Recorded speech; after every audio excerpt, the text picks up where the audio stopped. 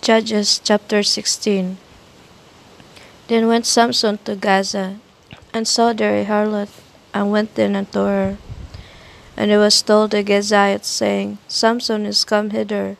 And they compassed him in, and laid wait for him all night in the gate of the city, and were quiet all the night, saying, In the morning, when it is day, we shall kill him. And Samson lay till midnight, and arose at midnight, and took the doors of the gate of the city, and the two posts, and went away with them, bar and all, and put them upon his shoulders, and carried them up to the top of a hill that is before Hebron.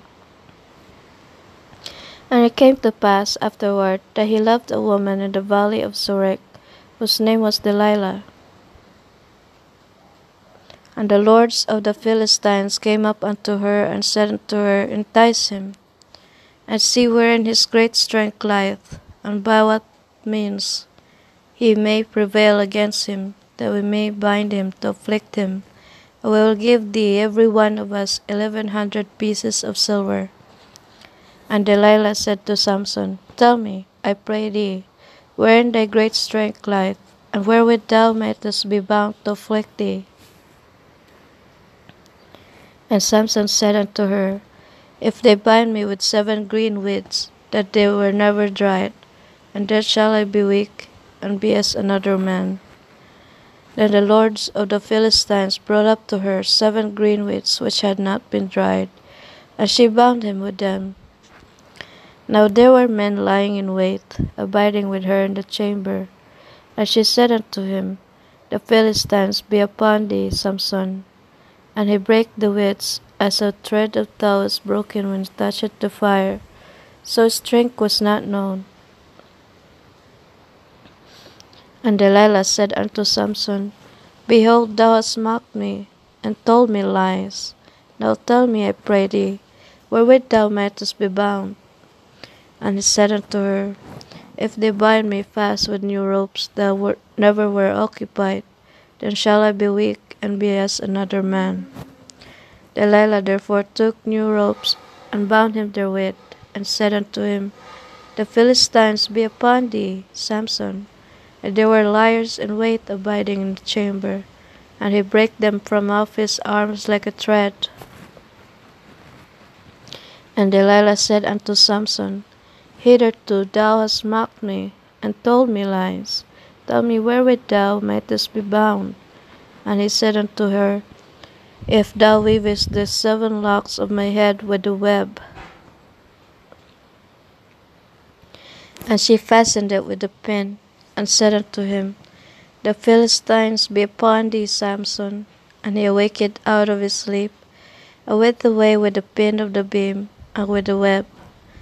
And she said unto him, How canst thou say, I love thee, when thine heart is not with me? Thou hast mocked me these 3 times, and hast not told me wherein thy great strength lieth. And it came to pass, when she pressed him daily with her words, and urged him, so that his soul was vexed unto death,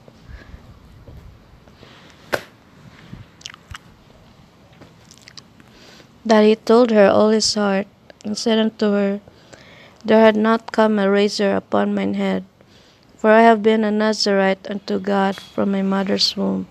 If I be shaven, then my strength will go from me, and I shall become weak, and be like any other man.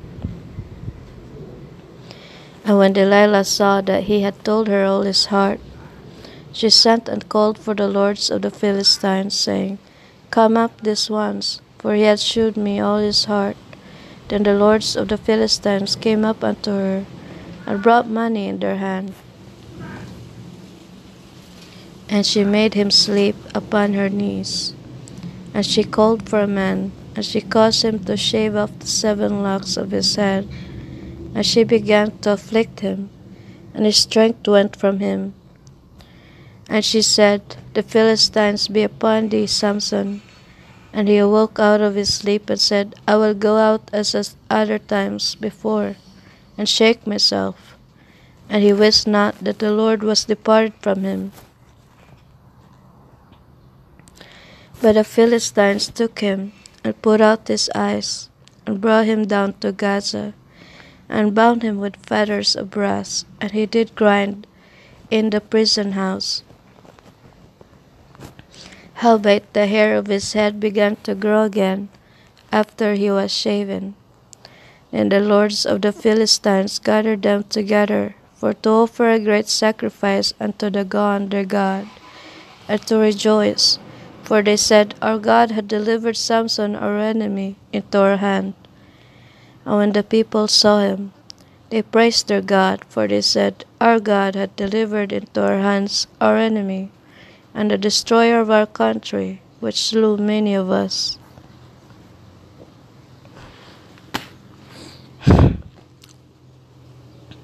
And it came to pass, when their hearts were merry, that they said, Call for Samson, that he may make us sport.